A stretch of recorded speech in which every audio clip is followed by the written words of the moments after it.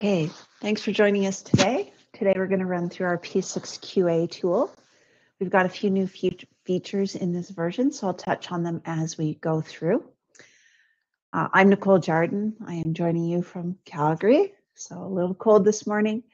And I'm the founder and CEO of Emerald. With me is Sue Familia from Wyoming, also cold, and she'll be helping out with questions as we go through. And I'm glad to see some people from the Philippines, a little warmer. Wish I was there. Let's touch on why we built P6-QA. Okay, so some of the common struggles that we found with our clients were just making sure that the quality of what they were putting together in their P6 was nice and consistent. Okay. Very common to have a wide range of skills, wide range of backgrounds, even just wide range of needs within P6. So more than once, we were brought in to critique schedules. It's still part of what we do at Emerald in our consultancy business. And it was often frustrating because the schedules often were not necessarily of the best quality, especially if you're asked to do a risk analysis. And we thought, there's got to be a better way for some of the common, simple things to be addressed by the users. So that's really why we built P6-QA, was to try and enable our clients to have a better standard out of the gate for their schedules. That's really why it started. So why don't I go ahead and ask a quick question here? Because we have different reasons why people need QA. And one of them is if you're critiquing schedules. So let's just see how many folks, if you want to answer, are critiquing schedules. So they're receiving schedules from an outside company. Could be a contractor, could be an engineering firm, could be a smaller vendor. And, you want to be able to get a quick idea of how well put together this schedule really is. Okay, so a few people chose to vote, which is fine. We'll share the results. And just for your information, we do share our results on our website for all the polls that we do during a year. So you can go look at that. It's pretty interesting. So that's really why we built P6-QA. Okay, so we want it to get people to have better schedules, more reliable, more consistent. Different people giving you different schedules could have quite a different strategy on what they put together with very little information and then way too much information. So the idea is to try and bring it through some consistency. And you want to avoid the bottlenecks for the reviews. So some of our clients, the senior schedulers, were the ones that would review. And often they were too busy. So that's partly why we were being brought in, just to fill the gap. So we were trying to get these bottlenecks out of the way. And then what we have also is many of our clients run programs for their clients. Like we have a few Department of Transportation clients. And they wanted to make sure that they were doing a consistent, unbiased, if you will, approach, a strategy. So they not only did they have specifications, but they wanted to make sure they were following them. So that's another reason why we put this together and had some business process adherence as well. Okay, so I'm going to show you some standard, industry standard validations, but I'm also going to touch on some business process validations. So we've created quite a few. We've got hundreds of them. And if you want it P6-QA, you don't have to deploy all of them. You can pick and choose the ones that make sense for your schedule.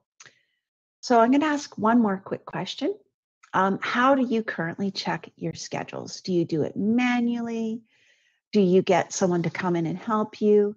Do you do stuff in Excel? Do you have a different tool out there? Some of these tools are very expensive and they're really exclusive. So you wouldn't be able to kind of deploy them the way that we do. So we deploy P6-QA to everyone in P6. It's not just to your senior and a third-party tool. Okay, so that's a big difference. We wanted it to be something that you're able to use ongoing, and everyone gets to critique, self-critique. So that was a big driver in the way we built our tool. Okay, it was to help you build your skills.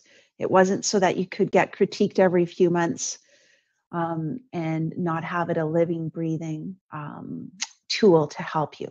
Okay, so that was really a driving force in how we put together our tool.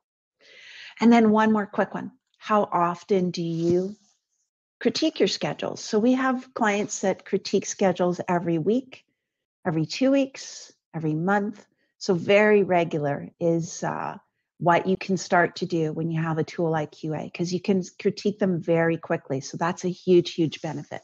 And I'll touch on some of that in our case studies. Okay, so I'll share for those who were willing to vote, and there you go. So let's touch on how it works. So the way that we've built P6-QA, it's embedded in P6. So it's not another tool you got to log into. You don't have to do XCRs, all that.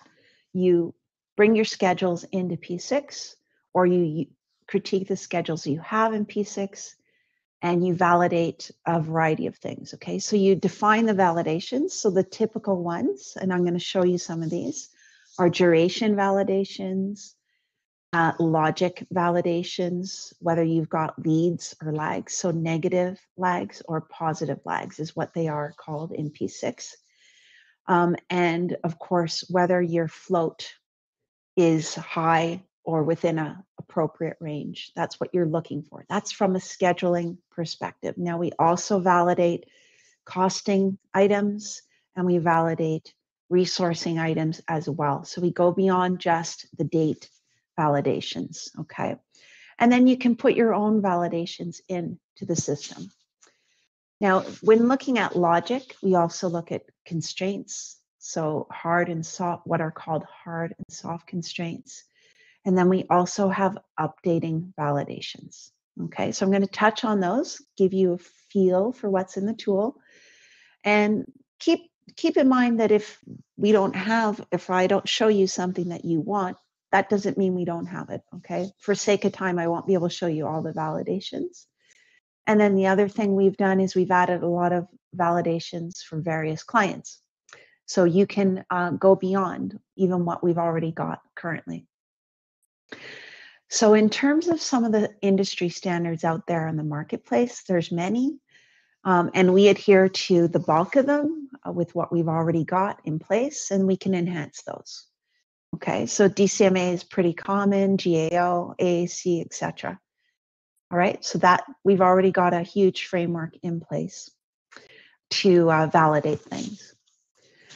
Now, when it comes to some of the business processes, I'll show you some of them. Okay, so as I mentioned, we do resources, we do all the costing, so we do expenses as well as resources. And the nice thing about how we've put together the system is it's managed from P6. So you can set your validations up for the different types of projects your organization may do. So capital projects versus small OpEx projects or shutdowns and turnarounds, outages, you're going to need different criteria. Okay, so we allow you to set the criteria right inside the system, and it can vary by project. Okay, so it's very flexible, and it can vary by stage. So if you're at the beginning stages of your project where it's a proposal or it's just at the ideation stage, you may have a little more leeway as to how the schedule's been put together versus when it's further along, it's approved, and you're in execution. Okay, so the validations can be changed over time. Okay, so I will go ahead and jump into the software.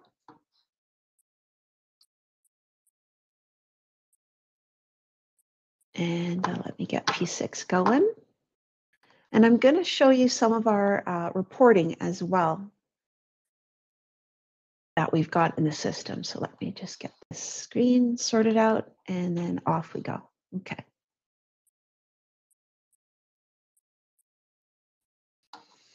Okay, so you should be seeing P6.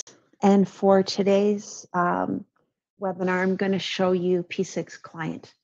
Now, all the things I'm going to show you today can work in P6 web as well. So if you guys use the EPPM web platform, everything can work up there as well, equally in an equal fashion. Okay, so let me explain what you're looking at. So you are looking at a list of projects and a list of projects that have had P6-QA run on them. Okay, so in terms of controlling when QA runs, we have a very flexible setup. So we have a few fields in P6 that allow you to control how you want to run P6-QA. So you might want it to automatically run every week, every day, every hour, monthly. Or in my example, since I'm in a demo environment, I'm going to manually run it for you. Okay, so that's what I'm going to do today. I'm going to actually tell it to run at a certain point. And then when I do that, it's going to go off and run the tool. Now, I'm going to use this project that you see that I've got open. And right now, I haven't run P6-QA on it.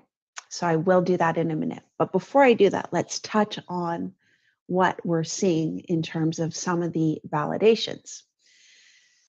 So we have, as I mentioned, duration validations, float validations, constraint validations, logic validations. Those are all what we call schedule quality validations, or we've labeled them SQs, okay?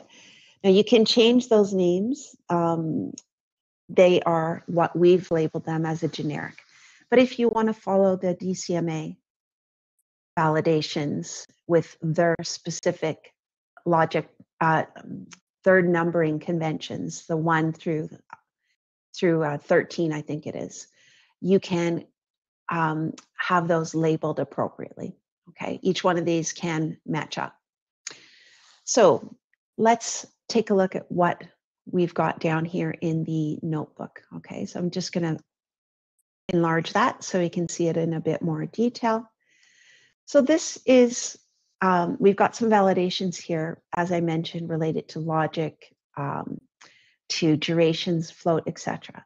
So we give you not only a layout with all these flags, but we also give you a summary. So that summary can be, it's in HTML, so you can email it out. You can copy and paste it into an email. You can copy and paste it into a Word file. You can have it automatically feeding a Word file. We can have it feeding, in our case, we're going to show you our data warehouse, which is part of our P6 reporter, and you can put it into Power BI reports, okay? So there's a lot of things you can do with this format in and of itself. So we've got targets and we've got actual percentages, and the percentages can be on the total project as well as just the remaining activities, okay? So the industry standards, some are on total number of activities and some are on remaining activities and some are on activity types, okay, excluding things like level of efforts and milestones, etc. Okay, so we're adhering to all those different validation types. So this is your summary. And if you want more detail, you can scroll down and we've got more details here. Okay, so again, trying to give you all the best outputs for communicating where the gaps are and areas that you need to improve. Okay, now all of that summary is coming from the details. And the details, of course, are living and breathing at the next level of P6, so inside the activities. So what we do is we use out-of-the-box functionality of P6 with layouts and user-defined fields so that you can make the layouts however you wish. Okay, so these ones I'm showing you are examples. You can make things that suit your particular needs. So let's touch on some of them. Okay, so logic missing. So if we have an open end, meaning we don't have a predecessor or a successor, we're going to see that. We're going to see leads and lags. So do we have a negative lag? Do we have a positive lag? And if so, some of the things we might want to monitor is whether the lag is long. Okay, so some of the criteria is you might be allowed to have leads or lags, but they can't be long. Okay.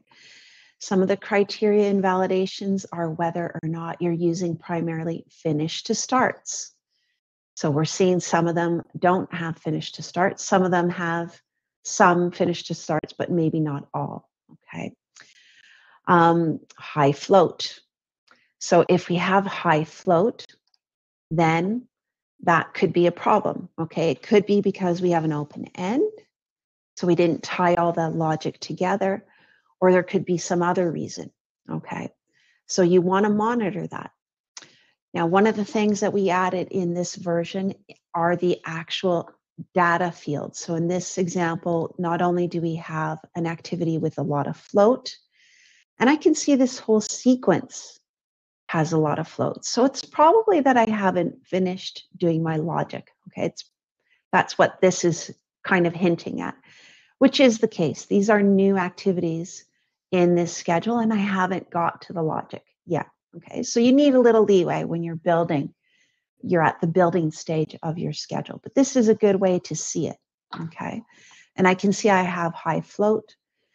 Now, high float can be defined by differently in, as I mentioned, in a turnaround project where you've got it's a small window, maybe 30 days. You're going to want a float, a very reasonable small amount of float. So it might be a day or two of float, might be 3 days of float, 5 days of float, very small number. On a longer project, 5 years, 10 years, maybe up to 20 days of float, maybe up to 40 or 60 days of float is okay. So that's going to vary by project. And this float is in hours. Okay, so that's something to be aware of. P6 works everything in hours in the back end. Now you might display it in days, you might display it in weeks, etc. But it's always working in hours. So that's what these are here.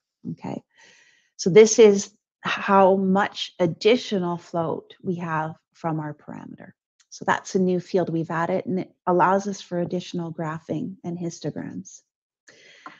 And the same thing here for long durations. So if we have activities that have very long durations, we're flagging them here. Now that could be a good signal for you to maybe break that activity up into more activities.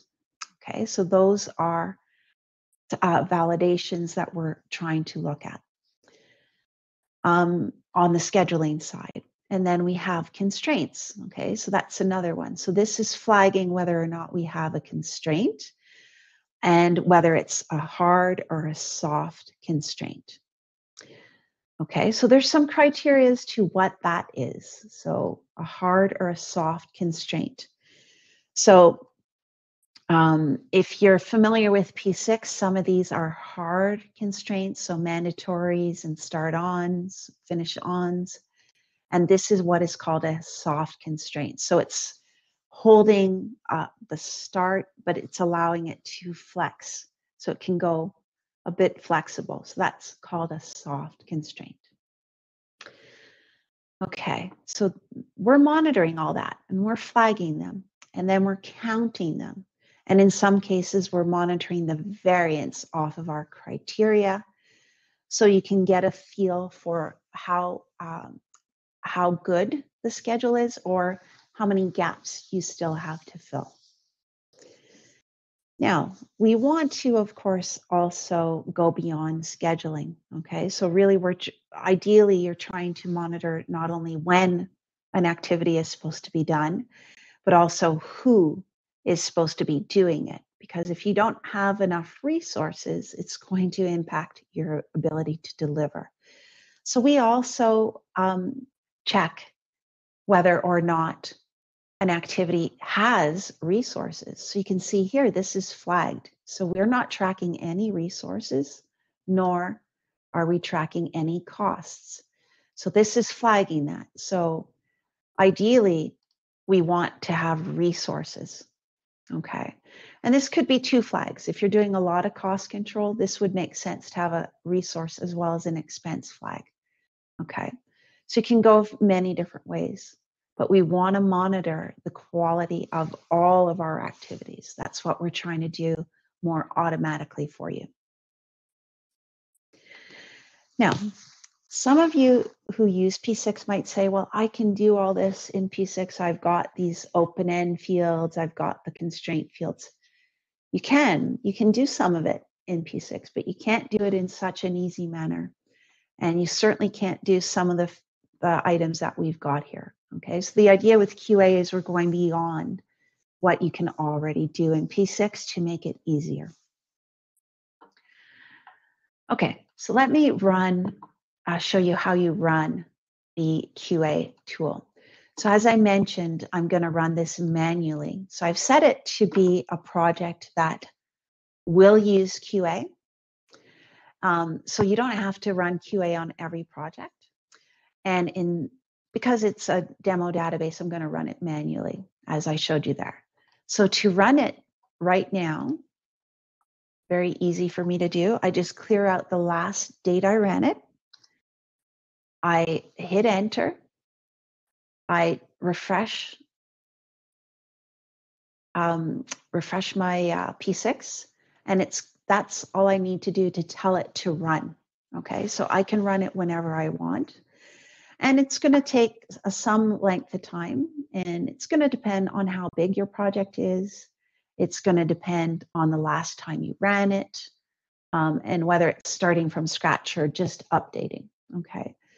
So in my case, I had run it before, and so it was just updating. And so it's running through, oops, and here it is. Sorry, just bounced around.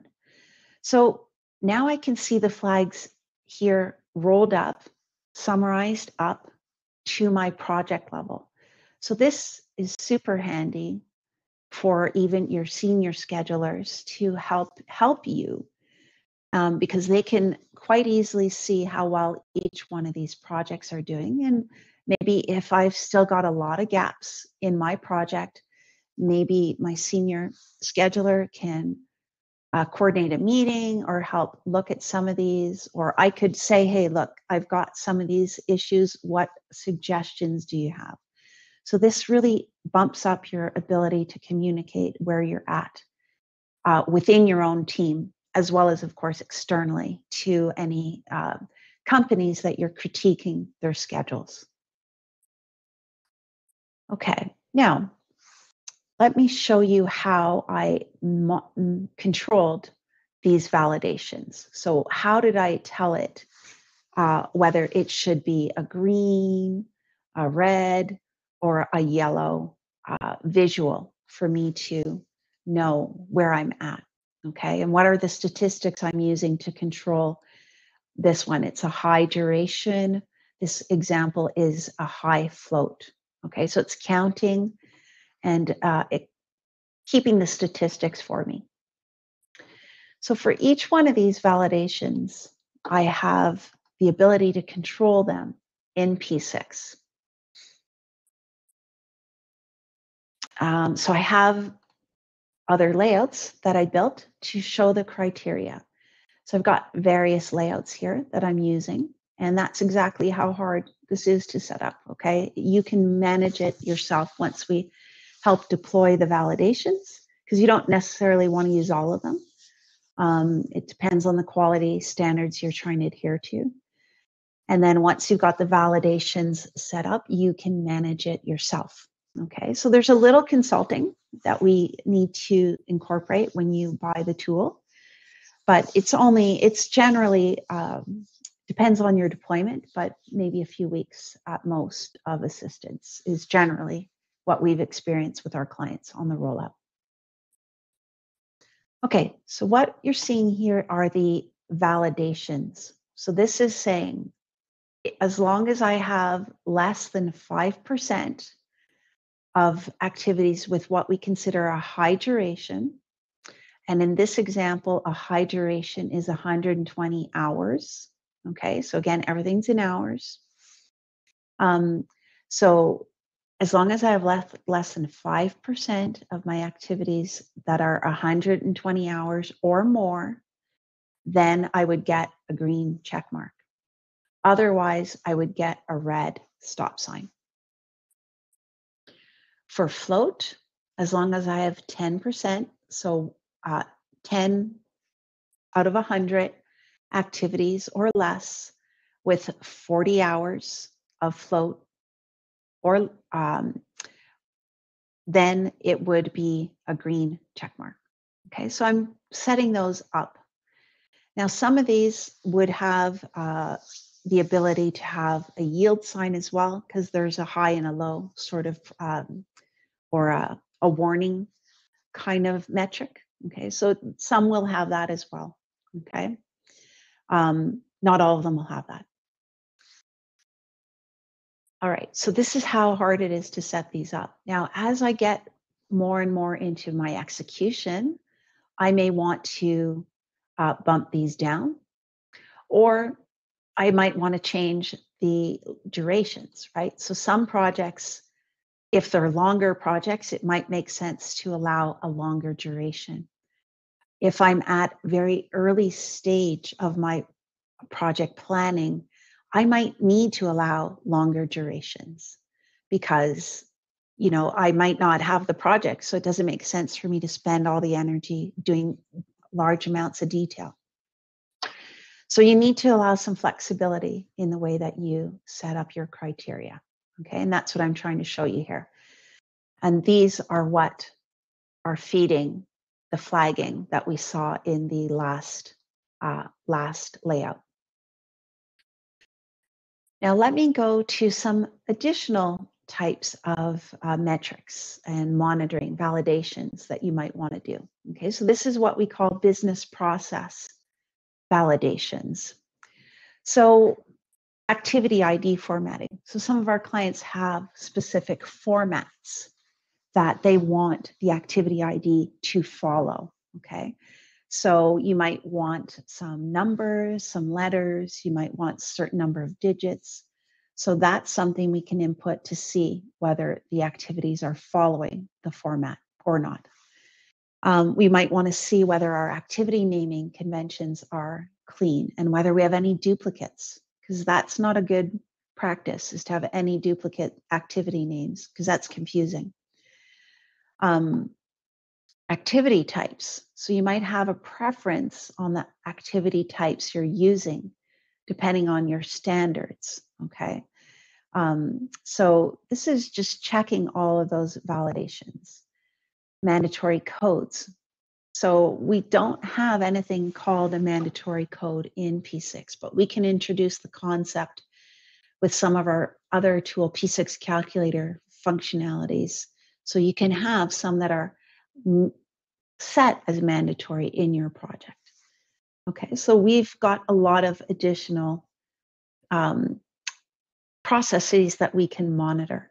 So we monitor things like roles, things like resources. Do we have a primary resource set? So in this case, I'm missing some, and I'm also missing some roles. Okay, so those are things we can monitor. So let me go and show you some of those. So again, I've just got a matching layout. So I've got a layout that matches the project level, and I can go and look at the same validations. Okay, so this is the best way to use it, is you have some matching layouts that give you the validations. Okay, so I'll just scroll up to the top so you can see some of these. So in this case, I've grouped by activity type. Okay, some of the way that you handle a milestone will be different than the way you handle what's called a level of effort, or what used to be called a hammock in P3. So you might want to look, you're going to treat those a little different. So if I wanted to look at some of the roles or primary resource validations. I'll touch on those. So this will be a good one for us to look at. So some of you may not know that we can have roles and resources in P6. So it's a multi-layer strategy when you're doing resourcing. We also have role teams and resource teams that show up in the web. So the web has some really nice reporting features related to resourcing. We will have a webinar in January, likely January, February, on P6 in the web. Okay, for those of you who are interested in understanding more, stay tuned for that. So this is letting me know that I've got a resource, but I'm missing a role. Okay, so if my business process says everything needs a role, I need to address that right here. Okay, so that's letting me see that, because it's not easy to see that in P6. It's a bit hidden, so this makes it more transparent. And then primary resource. So usually we set which resource is the main resource doing the work and which resource is a supporting resource. So that's what we usually use the primary for. So that's what that's letting me know, is I'm missing a primary.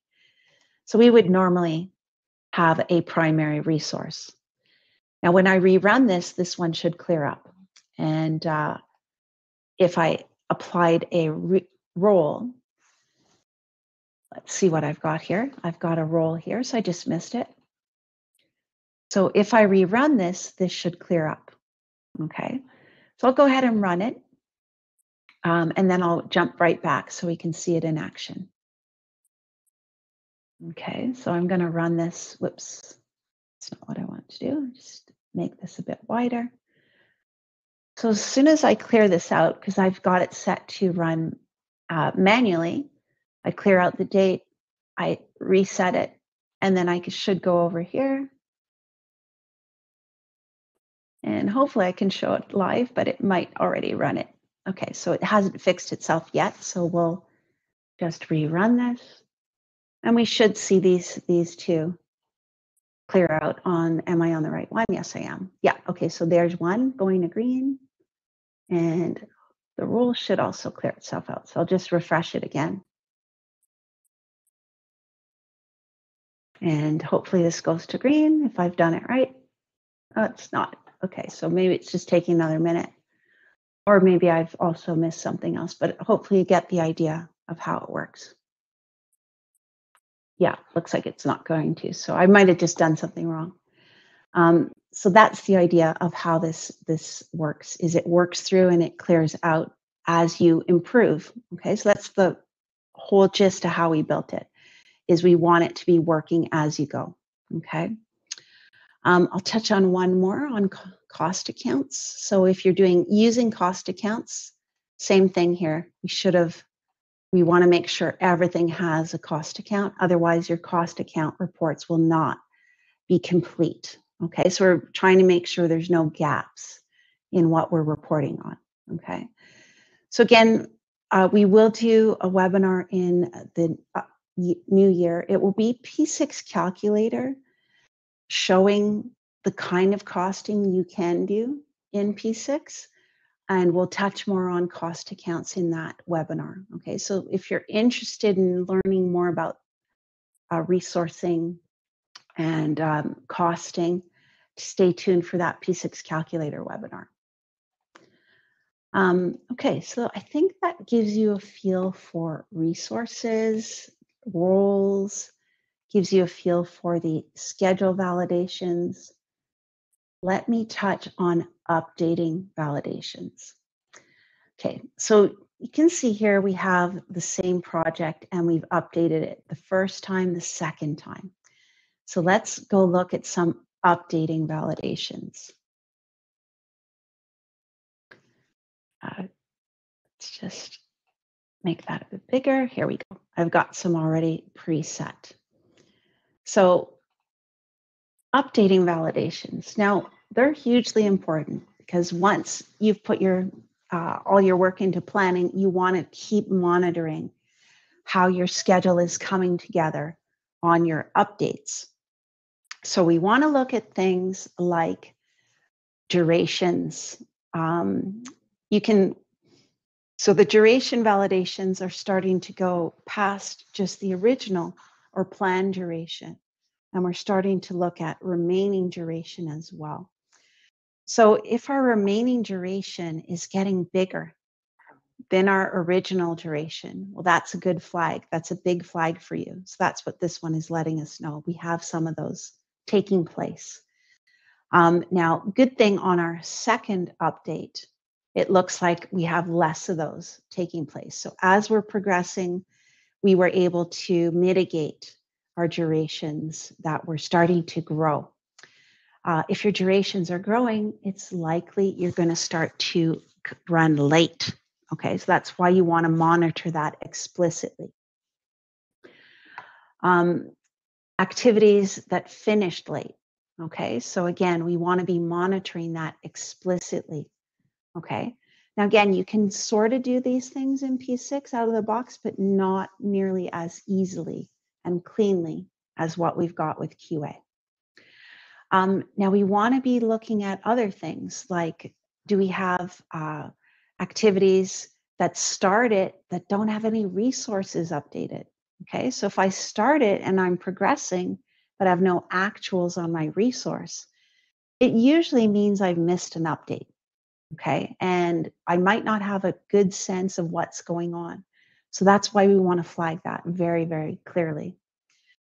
Other things we want to flag, of course, are do I have any activities that finished after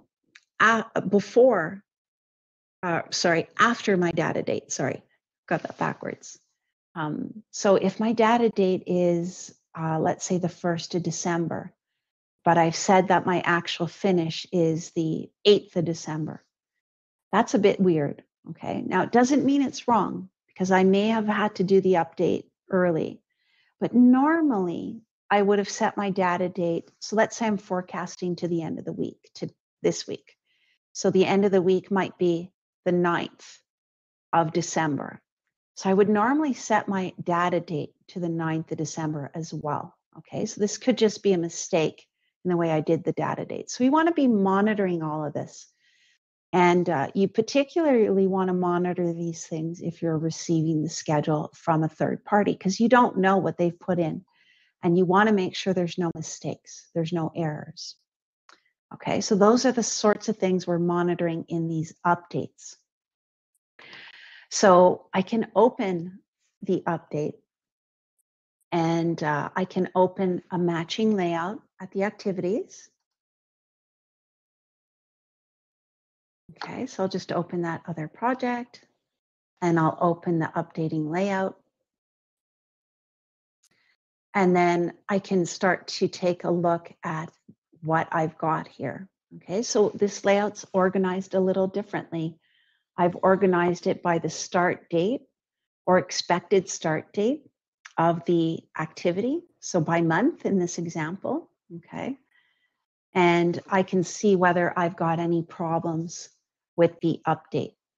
Okay, so in this case, my actual dates are after my data date, which is not common. That's, as I just mentioned, that's not correct. Now, my data date is a little old because this is a demo database. It's not being updated regularly. So my data date here is the 23rd of June. So that's the date that I took the updates to, and I can see that my finish date is in August. Okay, so that's probably a mistake. So again, this is something you want to validate and double check. It may be that I forgot to move my data date, but it could be that I put in the wrong finish date. Okay, so I have to fix that. And this is not obvious out of the box in P6. Okay, so just for this, it can be quite a good find. As I mentioned, we're looking at our actual durations versus our original durations. Okay, so this is one that's showing that it's over. Okay, so we can see that. Now, you might say, well, that's just one day over. You know, I don't necessarily want to have a red mark on that. So what we've got built into the system throughout is, okay, so I've seen that this is truly not adhering to the criteria. I am over by 1 day, but 1 day might be within my range of tolerance. So I can use this blue star concept, which means it's going to now see this as a red, but it's going to override it or overrule it. And it's not going to show it as a red, because as a team, we've agreed, I don't want to keep looking at this one. Okay, so I've acknowledged it and I've overwritten it with the blue star. So we've got that throughout the system, which is really handy because you don't want validations to keep coming over and over again. Okay. Things like milestones or the start of a project or the finish of a project. That's a good example where you will have an open end. So it's okay to have that. And you don't want it to keep showing as a red. Okay, so we've got this idea of an override in the system. Okay, let me see what else. Right, okay, so in this case, this is showing that the activity hasn't been updated, something's been missed on there. So resources are over budget. That's a very important one, because we want to make sure, why did we go 40 hours over? What is the reasoning there? Okay, now it's important to critique why. It's not just putting in the data and walking away. I did my updates. You need to critique that, because you might have similar activities that you're going to perform. Let's say it's an engineering work package, or let's say it's a fabrication work package. You want to be critiquing that because you want to make sure as a team you come up with strategies to make sure that you don't go over on the next round. Okay, so that's why flagging these things is so important. And again, yes, maybe you can run global changes and you can put flags in with global changes, et cetera, et cetera, et cetera. But we're doing it all for you. Okay, so there's huge savings in having it automated. And that's what P6-QA brings to the table. Okay, I think I've given you a flavor of all the updates, all the different metrics. Now we've got more. We've got many more that we could run. The point really is to give you an idea of the breadth that we've got, the different out-of-the-box industry standard validations that we've already got, and then food for thought if you want to go further. Okay, so some of our clients have integrations, and the integrations need to have certain things happening, certain updates put into them. So we're giving them flags for where those have been missed. Okay. If you're doing scheduling, which you probably are, updating can be quite hectic. So it's easy to miss things. Okay. Now, this is another example of different validations that we can do. So we had a client that wanted all the calendars to be consistent in terms of the start and finish times. So we have a validation for their calendars to highlight anywhere that the calendar is different. Okay, so we're monitoring that. So you can see this quite clearly that we've got some different dates here, and it's letting us know whether we've got a problem on any of them. Okay, so one of the problems could be that the hours are different. So in this case, we can see we've got different times. So we can monitor very in-depth things. So if you have some special situations, then let us know. I'm sure we can tackle them. Now, sometimes the reporting you're going to want needs to go beyond just these flags and these lists that we've got. So we've also used our P6 reporter engine to snapshot the data that's in P6 and allow you to put that data out into your corporate reporting standard. So in this example, I'm showing it in Power BI.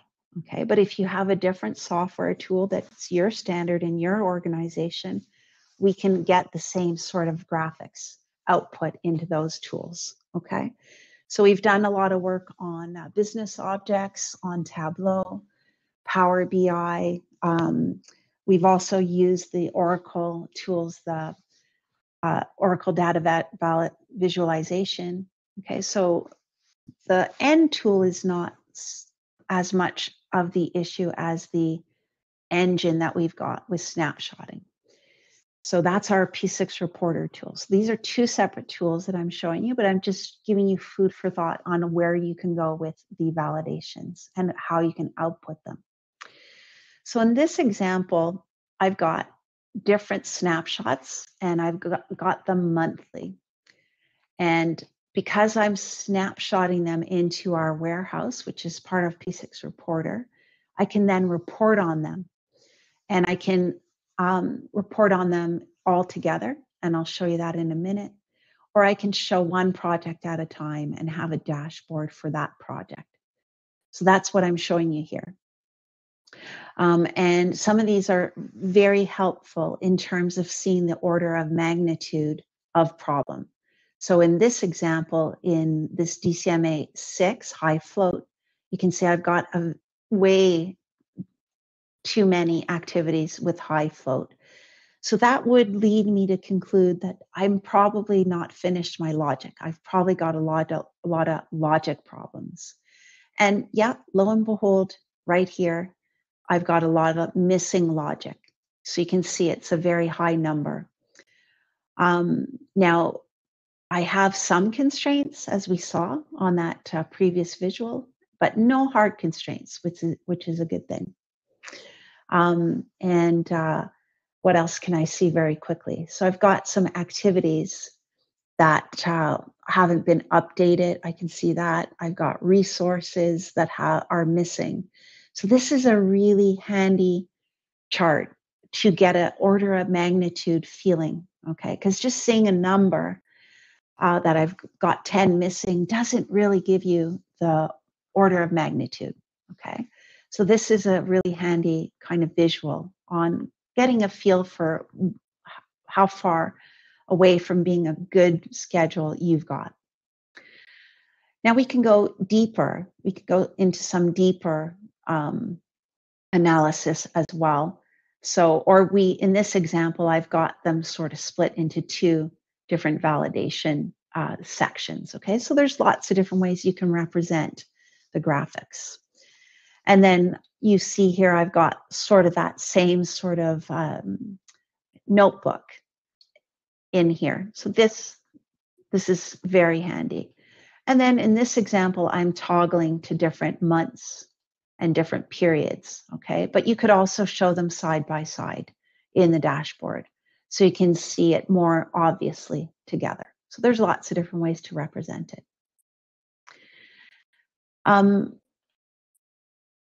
Now, so I mentioned the side by side. So this is an example of something that you're showing more side by side. In this case, one on top of the other. So this could be a very handy way of looking at things. So I can go back to different months.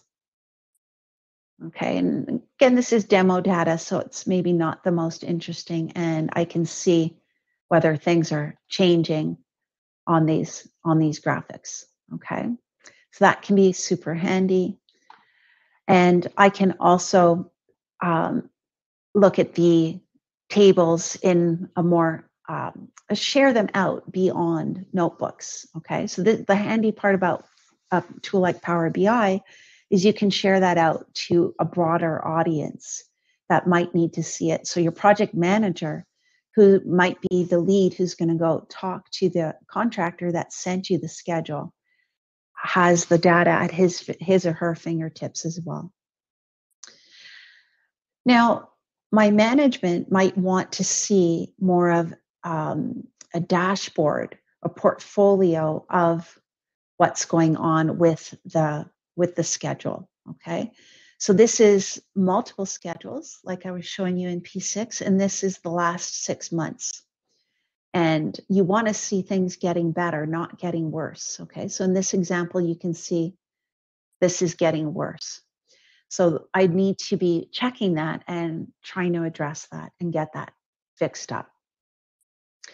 Now in this example, I'm doing the monthly, but you can see down here, this is obviously a project that's getting weekly updates. Okay, so you can mix and match them in these sort of different visuals. And this is the DCMA sort of output, but I've got the Government of Accountability output, and we've got the Naval Air outputs already in here. Okay, so these are, again, just some of the ideas. You can do your own as well. These are just some of the industry standards that we've put together. Now, we can get into the details and different visuals, graphical visuals, okay? So you might prefer an output like this that has a bit more explanation, and rather than seeing a tabular format, you have more of a chart format. Okay, so again, lots of different ways to represent this data. And I can see here that I've got some more work to do on my logic, okay? So you can see the different visuals there, okay? So lots of different ways to do the output, and we can get right down into activities. And in this case, activities per month. That way I can see how I'm doing and where my gaps are. Okay, so this one can be very handy to also merge with an more of a statistical histogram. So in this case, I'm showing how many activities have high durations in my project, but I'm looking at monthly. Now the benefit to this, okay, and this one is quite a long one. The benefit to this is you don't want a lot of long activities later in your project, because that's implying that I haven't done all the legwork, the detailed legwork. So that could really come back to haunt me later in my schedule. So that's the benefit of this sort of representation, is to understand not only that I have the problem, but where in the schedule is the problem. Because the later the problem, the more this could come back to haunt me. Okay, so being able to see these chronologically is hugely important as well. Okay, and the variances. So how many activities do I have that have a large duration, but how big are those durations? So that's more of a scale, an order of magnitude that I'm trying to look at. So if I've got a lot of activities with lags, I want to see that. Or if I have a lot of activities that have been late, it's important for me to see, because this could give me an idea that it was just a bad month or whether it's an ongoing problem. Okay, so my data in here is not that wonderful because it is demo data. But hopefully you get the idea of the different types of histogramming that we can do and the different outputs and how valuable they can be in your conversations internally, as well as with the contractors, engineering firms, putting the schedules together. Okay, I don't see any questions just yet, but if you do have any, go ahead, put them in the question area. And I'll go back to the PowerPoint to wrap up.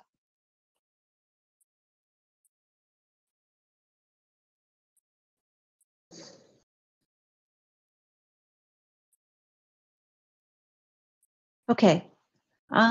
Okay, so hopefully you've seen things that could be of interest to you. As I've shown you, you put the validations in, you run the analysis, you can output the analysis, and of course you want to be fixing the problem.